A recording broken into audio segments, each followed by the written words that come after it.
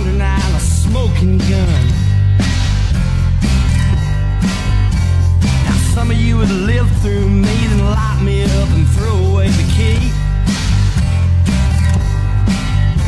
or just find a place to hide away and hope that I'll just go away. Every weekday now from 2 to 5 in the morning.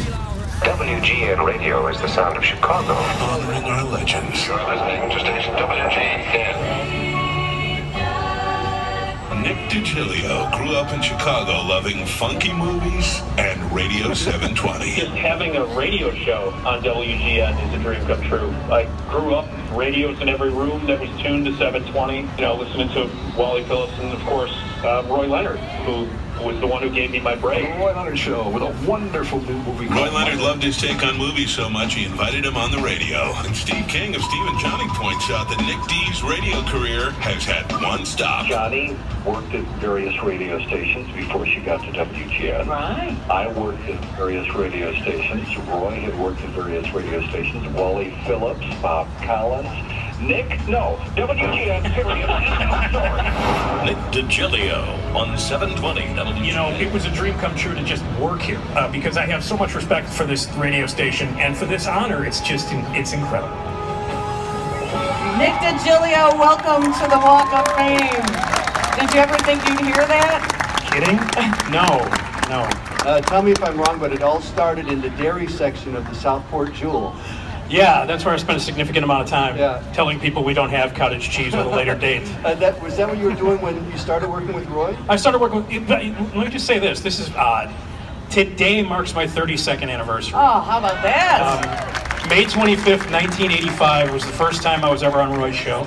And yes, I was a dairy man at the Jewels. Right. So you called during work hours? From the cooler. Yeah, the first movie I ever reviewed on Roy's show, because Roy basically said, hey man, I'm tired of seeing all this crap. Hey, man, go ahead and review them. So, the first movie I ever reviewed, 32 days ago today, was Friday the 13th, Part 5. And I gave it a rave nowadays. Well, I told you a little bit earlier, when I was inducted a couple of years ago, I had Roy Leonard on my mind the whole morning and in the weeks leading up to it. And I'm sorry that he's not here to see you being inducted, because I'm sure you have him on your mind as well. Oh, every day, actually, every single day.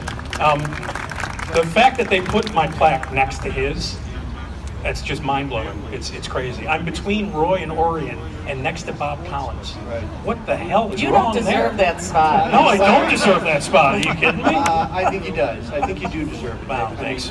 You make a great impression on so many people overnight. So many people who I know say, did you hear about Nick? Did you hear the out of context segment this week?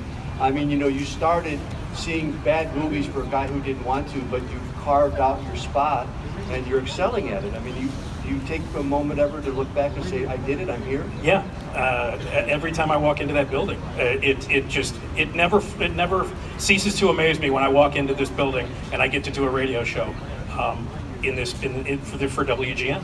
I thank Roy, and I also want to thank Mary June Rose. Mary June Rose is one of the first program directors that didn't want to kill me, and it was her idea to give me a show, and she teamed me up with a guy named... There were a couple days. Just a couple days.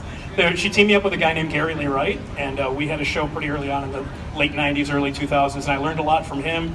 And all these years I've been doing this, it's just a joy every single night, and I love my listeners. They're the best. They're not as good. My listeners are better than your listeners, Wendy. I don't think so. Okay, I'm just saying. They're a lot weirder. I can tell you that. They might be. Yeah. They're intensely loyal. They are, man. All radio listeners are loyal to their station. They really are. I think we're learning today a lot of radio employees are loyal to their station as well, which is nice. Nick Digilio, congratulations. Thank you very much. It's an honor. Really an honor. Thank you. You deserve it. You're listening to the 2017 induction to the WGN Radio Hall of Fame. Hope that I'll just go